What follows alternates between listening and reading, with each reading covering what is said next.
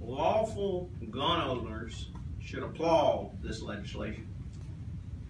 The only people who should fear this legislation are people who are unfit to carry a gun. And in my opinion, the only way we can get something done in the aftermath of the massacre at Mother Emanuel is to work across the aisle to do so.